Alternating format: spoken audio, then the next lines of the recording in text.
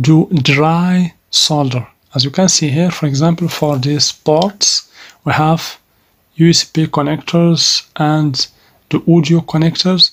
If you have any dry solder or a terminal that is not connected perfectly to the motherboard, you can have a problem with your motherboards. Okay, this connector or ports can be USB connector, can be the VGA connector, can be a connector for the touchpad or for the keyboard, for the screen, etc. That's why you should check the soldering state in your motherboard, especially for the ports and connectors.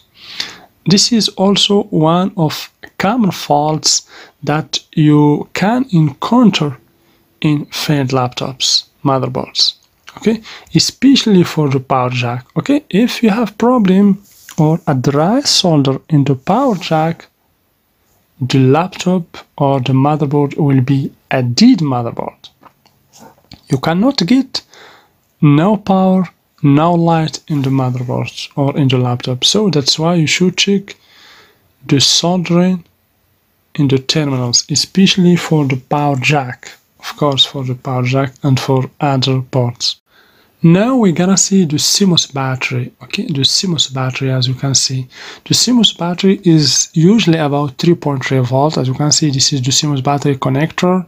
You will find 2 pins or 2 terminals, 1 ground and 1 high terminal. Okay, so this is a kind of CMOS battery. Here we have 2 wires, as you can see, red and black wire. There is many types of CMOS battery. Okay, so for this CMOS battery, it has just 2.4 volts. Okay, but usually you will find 3.3 volt in CMOS batteries. Okay, so the CMOS batteries are very important in every motherboard, for the laptop or for the desktop. Okay, because the CMOS battery keeps the data, the configuration saved in the ICH. As you can see here, we have another type of the CMOS battery, as you can see. Okay, this is a big one, as you can see. Here we have in this connector plus and minus. So I will show you the plus and the minus. So let's zoom in a little bit. As you can see, now it's clear. We have plus here and we have minus here, as you can see. Okay, so this is 3.3 volts battery. Okay, as I told you, this battery is responsible to keep data and configuration about the CMOS chip saved. Okay, even if you unplug the computer. Okay, here we have the plus terminal and here we have the minus terminal. Okay, so let's insert the battery. So always, as I told you, if you understand one motherboard, you can understand every laptop motherboard, whatever its type, is it old or newer, etc., because the working principle is the same. As you can see, this is the positive terminal here, and as you can see, the CMOS battery also is usually near to the ICH. Okay, as you can see. So CMOS battery, the ICH, the BIOS chip, and the SIO are usually near to each other. Okay, so here we have another motherboard. As you can see, the same working principle. We have here the CMOS battery slot. As you can see here, this is the negative terminal, and here we have the positive terminals, and here we have the ICH, and this is the crystal oscillator. Of course, you will find a crystal near to the ICH. As you can see, the crystal near to the ICH and near to the CMOS battery. Here we have the XY or X1 or Y1. Okay, the reference for crystals is X or Y. Okay, so in some motherboards you will find X and in others Y. Okay, always you will find the CMOS battery not near to the ICH, and the ICH is always near to the SIO and the BIOS chip. Okay, This is a good information. As you can see here, this is the connector for the CMOS battery. The CMOS battery for this motherboard is removed. So this is the connector, as you can see. Here we have the ICH, as you can see here. Okay. So the ICH, this is the BIOS, and this is the SIO, as you can see. The 4 components is near to each other. Okay. The CMOS battery, the ICH, the BIOS, and the Super IO. Okay, so usually the 4 components are next to each other. As you can see, also for this motherboard, as you can see, we have the CMOS or battery slot, the ICH, the BIOS, okay, and this is the Super IO. So I try to teach you the basics and the working principle. Okay. So here we have the BIOS, as you can see. This is the Super IO, as you can see here, and this is the CMOS battery. And now we're going to see another fault that you can encounter in some failed laptops, especially dead laptops, is some blown ICs. Okay. So that's why you should always do a visual inspection for your motherboards before proceeding or going ahead and checking other checks. You should always do a visual inspection because you can find a blown IC. If you find a blown IC, means the IC is damaged, or MOSFETs or any component, means you should replace that component with another component with a serviceable one. Now I will show you an example of blown IC that I find when I do a visual inspection. So this is a motherboard, as you can see, where we have a blown IC. As you can see, this is basically an IC, as you can see here. Do you see this hole? This is a problem. This IC is blown out, as you can see. Now this IC is damaged. So that's why you should always begin with a visual inspection, because if you have an IC like this, you should change it automatically. But if you don't did a visual inspection, you can just make measurement and check from here to here without finding the problem. So that's why the visual inspection is a very important step before doing any things. Now we're gonna talk about the electrostatic. You know electrostatic? The electrostatic can cause a bad motherboard or a failed laptop.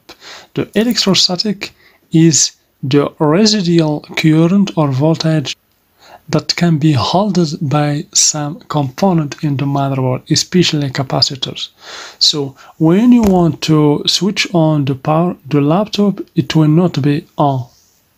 No power. You can get no power or no data, because there is a problem with electrostatic. So you should discharge this electrostatic or this residual current by removing all sources of power.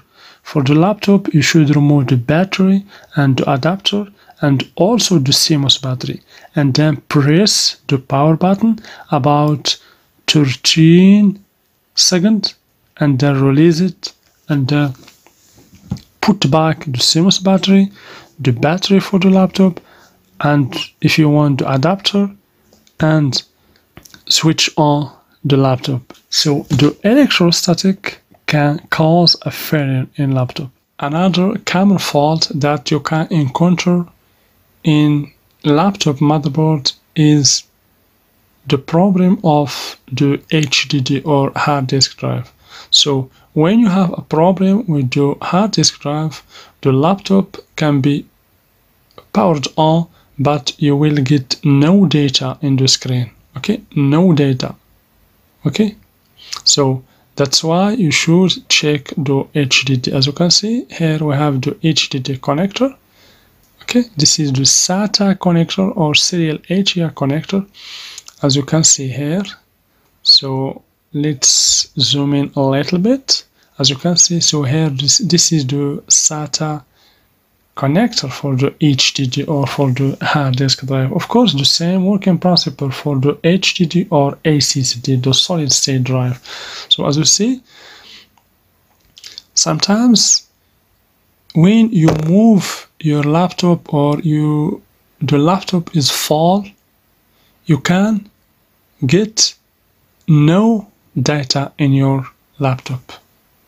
That's why you should always check your hard disk drive. Okay, you can find it like this. If the hard disk drive is disconnected from the motherboard, as you can see, you can get no data in your motherboard, in your laptop. That's why you should always check the hard disk drive. The hard disk drive should be connected or mated to the motherboard. So this is also one of the common faults that I encountered in failed laptops.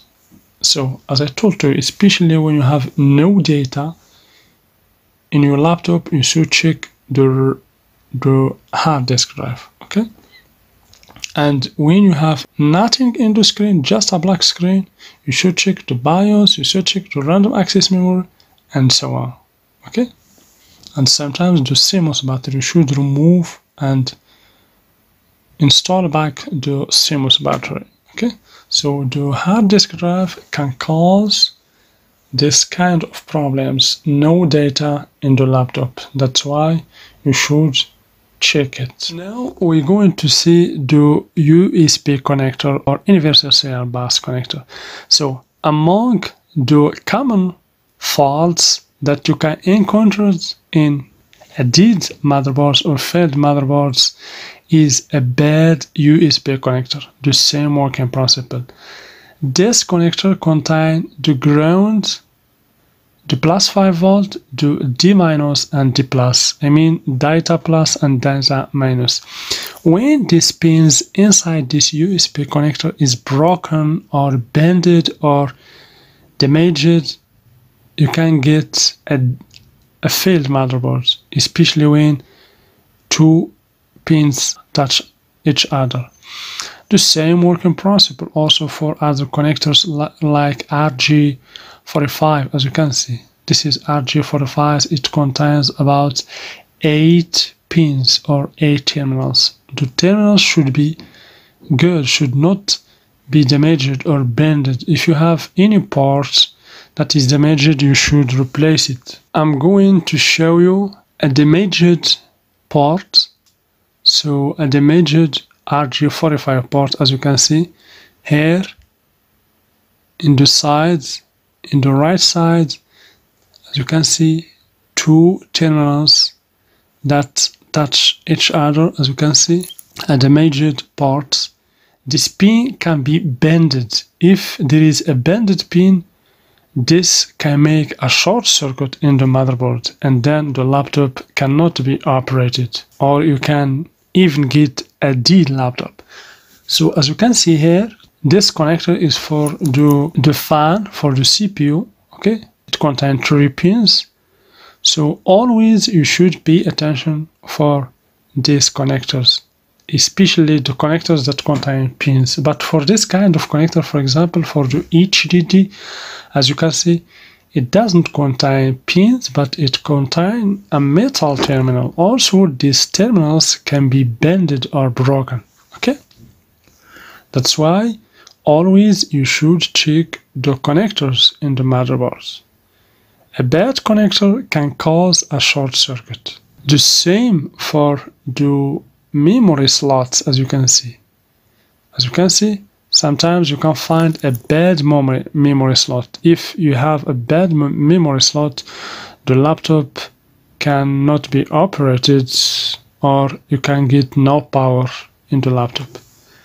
The same working principle. This is the network card slot. As you can see, do you see these terminals? This should be clean and should be good.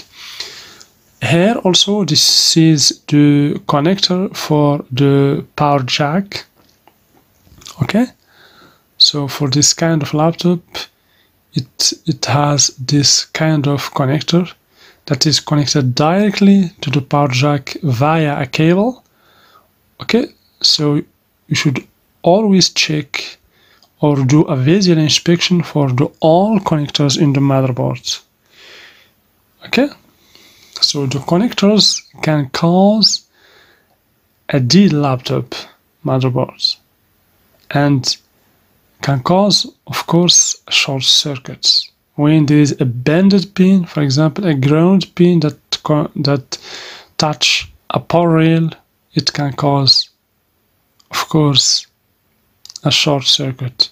So I will show you right now some connectors, some bad connectors. As you can see, for this is a screen connector. So this connector is for the screen or the monitor. As you can see here, we have about 2 bended pins. As you can see, 2 bended pins. So this connector should be repaired. As you can see, these bended pins are touch each other, so we can get here a short circuit, especially when the 2 pins that touch each other is ground and plus 5 volt, for example, or plus 3 volt, etc.